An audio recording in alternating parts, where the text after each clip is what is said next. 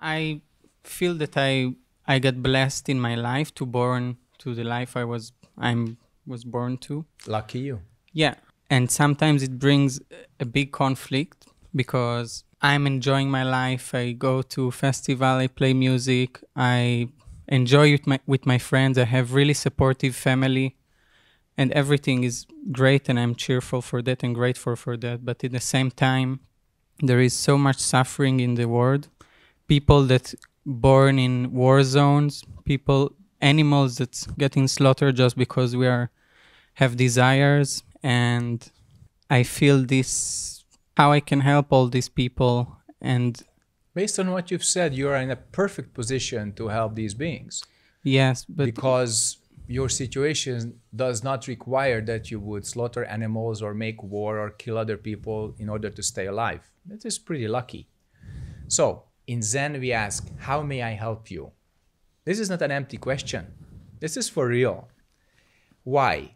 Those people suffering who are not helped, they will come to your house, crash your door, enter your apartment, and blow your life apart. Especially where you live, this is a living reality, moment to moment. So when we say, how may I help you? It's not just our friends. It's not just people we know. It's also those people who we may dislike or detest or even hate. And if we do not go beyond our own situation, whether good or bad, we cannot reach other people. We cannot have any positive effect on the world. So the Buddha himself was born into a super privileged situation. He was going to be king, and not a small one, big. The country was actually huge. And the conquest would have been even greater. But 250 years later, King Ashoka is comparable to him. But he was first a conqueror and a king, and then he converted to Buddhism. So the Buddha himself made a very big choice. And we know what kind of life he lived. So he declined all his privileges, and he turned his energy inward, and he attained awakening. So if you practice, and you have practiced very well for the last 3 months, your situation does not disappear.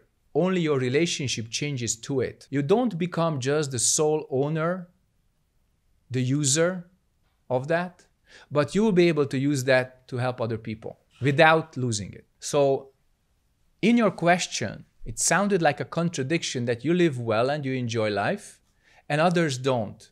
Make a bridge between that. How do you help other people wake up, find correct lifestyle, and enjoy that, and in turn help even more beings? That's our task. So use your good karma, and then you will be even happier.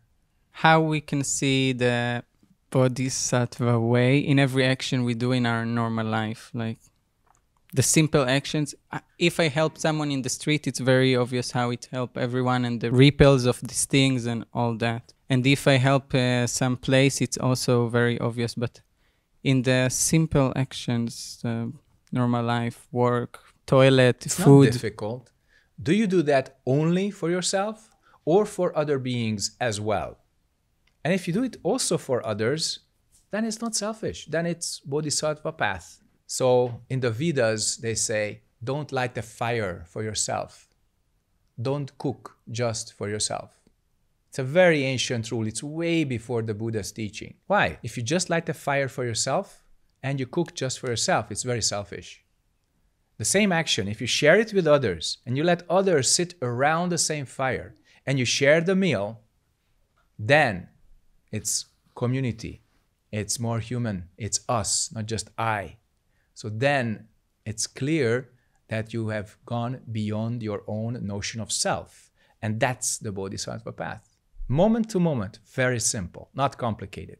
Yeah, but not always I have people to share with them. No, but Okay. just do it. Okay? Yes. Tov. Other questions? So in our society, we hear a lot of stories about people being very lonely. And I was wondering if you could maybe reflect a little bit on that. What is the cause of that loneliness? Why do people lock themselves alone in a room? and See, there are less and four less connect kinds with of others. major alienation. One is that in this fantastic technical civilization and the way we live our lives, we alienated ourselves from nature. First of all, in the West, we considered, until recently, nature an opponent, something to be conquered. And unfortunately, this conquest was very successful. The earth is dying. So we alienated ourselves from nature in a very, very harmful way. Next, since we fostered the individual so much in the West, we alienate from the group, even from the family, that we feel that there's so little in common. I am so much myself, and the rest of the family does not understand me, and society is even further. I have nothing to do with that group of people where I was born. And the third is we alienate from our work.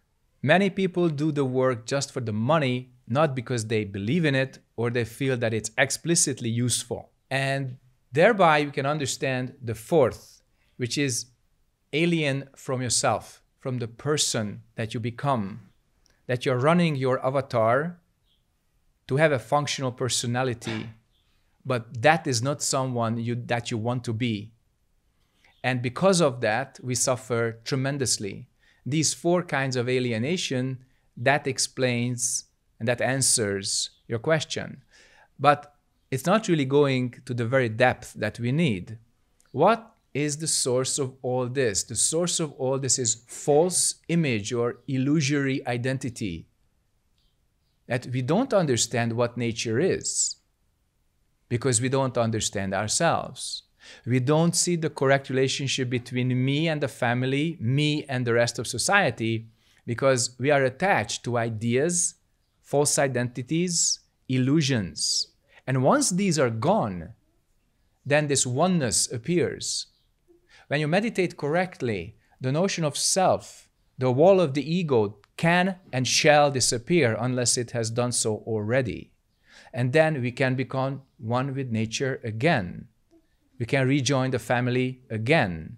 We can be a useful and happy member of society again. And finally, we can believe in who we are. We can believe in the personality that we are running every single day. And that is our birthright / Buddha nature, you name it. So when we say that things, names, and forms originally do not exist, but they are created by ourselves, alienation is exactly the same thing. It's not coded anywhere. It's not our destiny. It's not our fate. If we alienate ourselves, then we are separate. If we take out the wall of the ego, we become one. It's our choice.